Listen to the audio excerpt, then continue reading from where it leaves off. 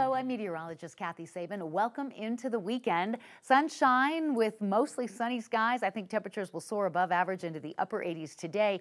It's tonight with the arrival of a cool front that we see an increase in cloud cover. Temperatures come down. We've got a good chance for scattered showers off and on Sunday and Monday. Today, no issues with the weather. The CU Buffs home opener this morning, sunshine, mid-70s. Afternoon temperatures in the 80s.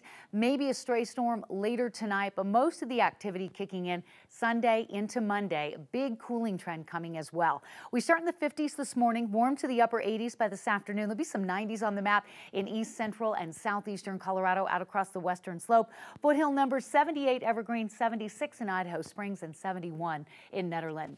Partly cloudy by this afternoon with a high of 88. Tonight, mostly cloudy with a stray shower possible, about 20% chance of rain. Sunday and Monday, cloudy and much cooler, upper 60s, low 70s with scattered showers both days. Moisture hangs on into Tuesday, and then we get a drying trend, but kind of a preview of fall with temperatures below average for the second half of next week. Have a great day and a great weekend. Thanks so much for watching.